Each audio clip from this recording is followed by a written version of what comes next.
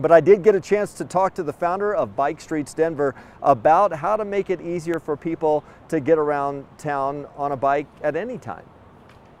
Is there anything that you're working with at the city level to improve bike paths? Yeah, so within Bike Streets is this campaign that we're calling Vamos, and the idea behind Vamos is that Denver already has the tools to build within a year the best complete bike network in the country.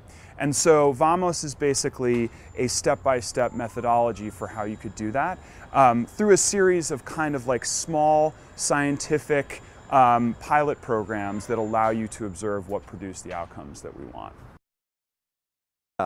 So you can learn more on about the Vamos program on the Bike Streets Denver website. You can also find bike maps and group rides and much more on that website.